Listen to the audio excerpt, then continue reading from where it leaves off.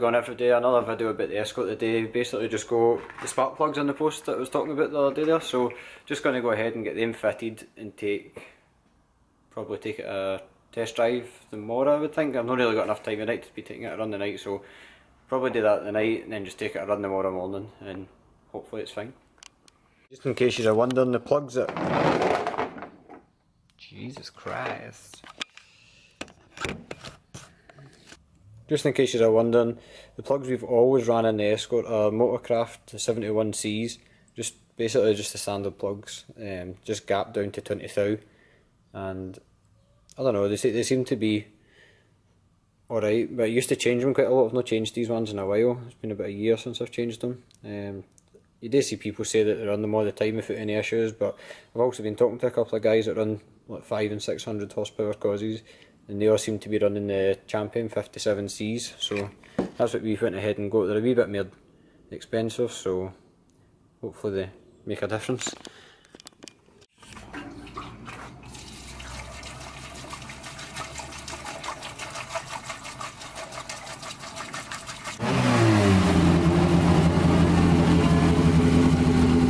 How's it going, everybody? It's a new day. First thing in the morning, the next day for when you seen it yesterday, taking it a test drive. Basically it was still misfiring and spent a wee bit of time trying to figure out what was happening, but couldn't really get to it. And then when I went home last night, Ali texted us and he's like, measure the throttle position sensor, the TPS, just to see, because obviously all the sensors were checked with the pectail monitor, but he says measure it just to see in case it's working to an extent and then failing or something like that. So I've just came in, I'm just going to try that now. I'll just quickly show you how to try that in case then you just know that and you have got causes, because it's quite handy.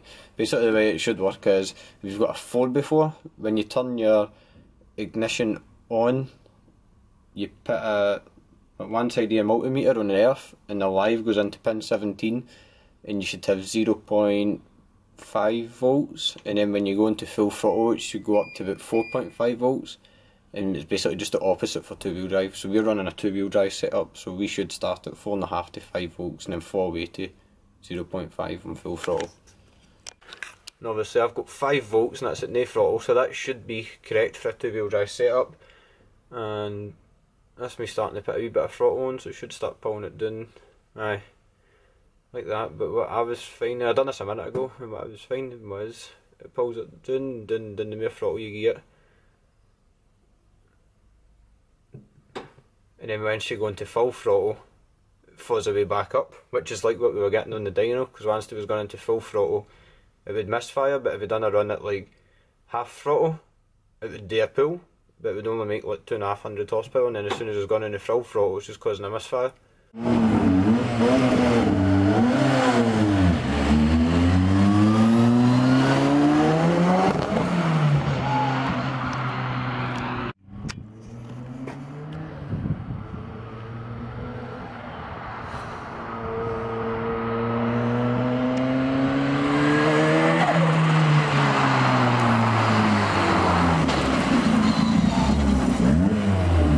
How's it going, everybody? Just another bit about the Escort. This is a couple of days later. I'm probably just going to make all this one video, just trying to find this misfire because it's really getting to us.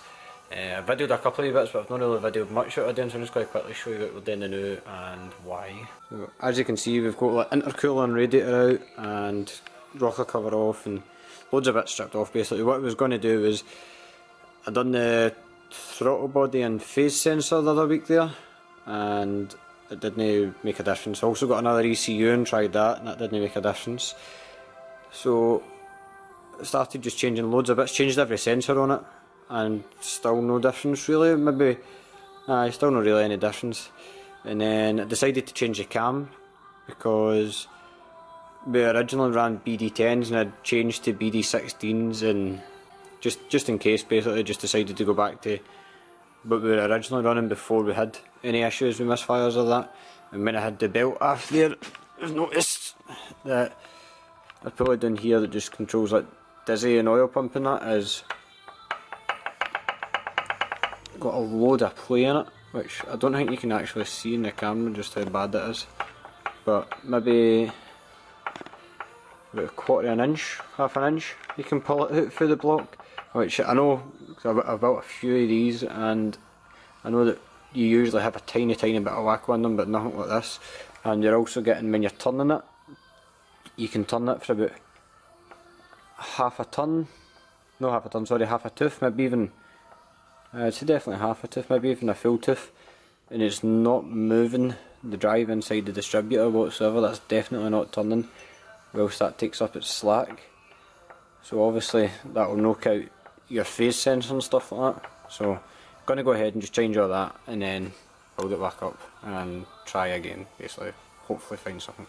Just so you know, I just pulled this out and taken another one out of one of the spare engines we've got, and I've just got that fitted, and I'm just about to start doing the timing. I thought I'd just show you this first, that there's no play anymore, and also it turns the distributor arm even with a tiny movement. So just got to get it timed up, and then I think I basically just need to get it timed up and then put the rocker cover on. I can get it fired up again and see. How's it going, everybody? It's the motor all built up. Obviously went home last night just after swapping that bit there that I showed you.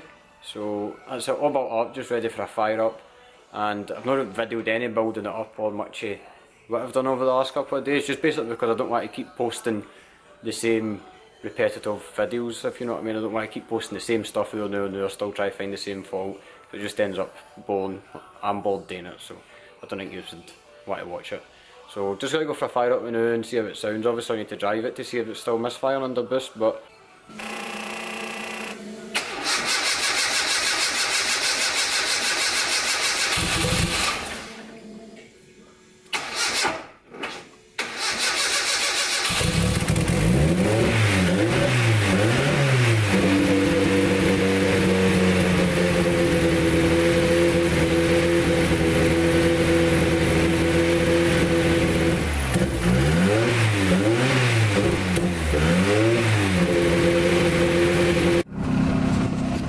Scott's all happy.